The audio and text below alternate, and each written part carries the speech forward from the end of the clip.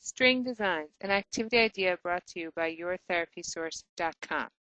The purpose of this activity is to encourage fine motor, visual motor, and bilateral coordination skills. You're going to need heavy-duty cardboard, scissors, and colored string. Cut out some shapes from the heavy-duty cardboard.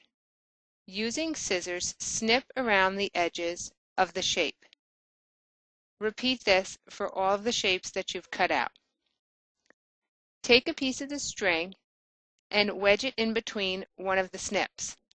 Then have the child begin to wrap the string around the shape, putting it in each of the snips each time. There's the finished product.